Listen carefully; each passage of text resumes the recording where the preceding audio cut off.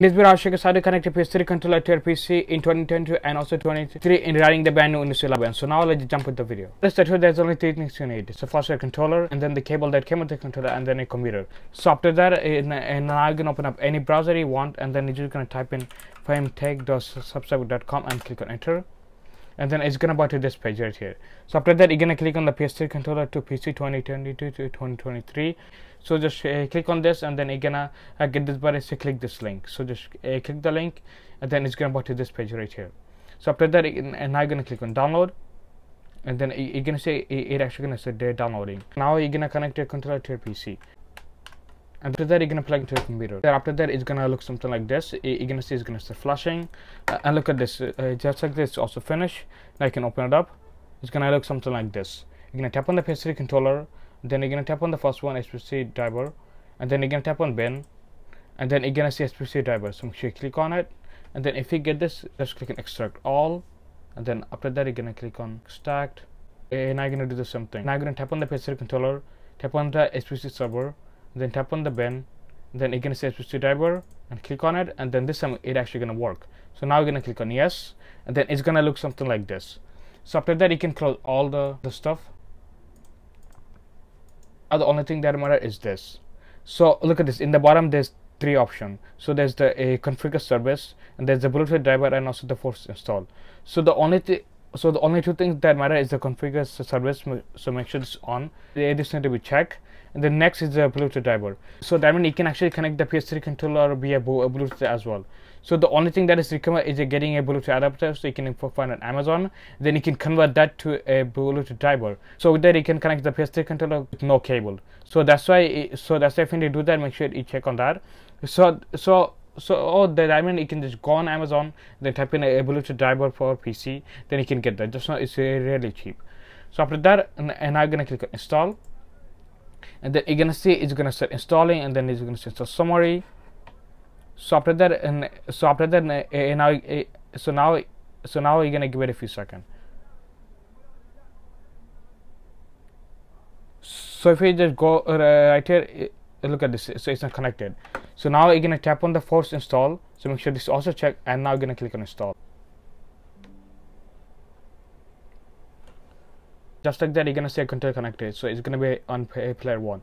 So look at this. So if you just click the PlayStation button, look at this. It's gonna be connected.